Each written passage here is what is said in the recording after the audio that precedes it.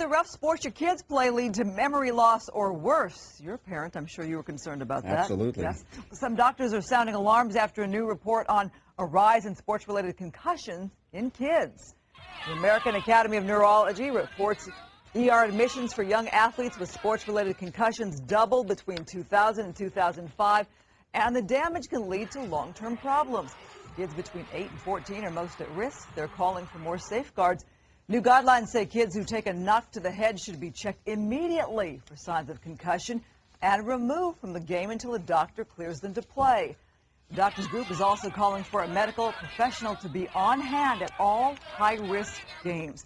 Now, here to talk about this, it's a big topic getting a lot of press these days, is Dr. Christopher Giza, pediatric neurologist at UCLA who treats kids who suffered concussions, and he helped draft the new guidelines. We'll talk about that in a second. And also Dr. Keith Fader, an orthopedic surgeon who's been volunteering on the sidelines of high school football games since 1994. Let me ask you, since you helped draft the guidelines, what are we talking about here? Well, I think the most important aspects of the guidelines are that individuals who've suspected of having a concussion should be removed from play and not return that day, but only after medical clearance.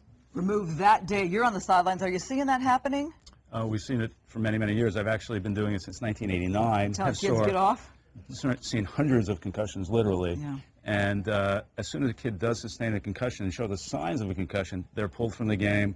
We immediately begin to treat them, actually, reevaluate them, get them back into the office, and see them recover before they return to play. I know it's really serious, but I think parents want to know, what high-risk sports are we talking about? Because it's not all sports. No, the highest risk sports are football, wrestling, hockey. Those are the highest risk, and soccer, I heard too. Soccer and basketball are close, sort of second-tier risk for concussion. Absolutely. Do you think that kids know they might have a concussion, or it might be really serious? Because I know the big issue has always been is kids just want to get back out there. They want to play so badly. I think the other aspect of the new guidelines, the new position statement, is that education of the athlete and the family and the coach is extremely important, because many of the athletes that I see don't recognize that they had a concussion. Yeah. And when I ask them if they had prior concussions, they might say no until I explain to them what a concussion is, and it turns out, oh, they've had 2 or 3 other concussions that they might not have been aware of. Well, we have a graphic to show you what the symptoms are. Let's take a look at that. Headache, dizziness, confusion, nausea, blackout. Now, Dr. Fader, you volunteer at schools. Are you finding that you're having to educate coaches, kids, parents as to the seriousness of this? Well, that's exactly true. We've actually have a staff. We actually cover 22 high schools and take care of 13,000 kids, and we have staff at each game, and they are first educated, and then obviously the coaches, the parents, the principals, athletic trainers are all educated as well. But are you finding any resistance with parents? No, because especially in the last couple of years, it's become such a high-profile issue, and now we've found that there's ongoing issues and ongoing problems. If it's not treated properly, they become much more receptive.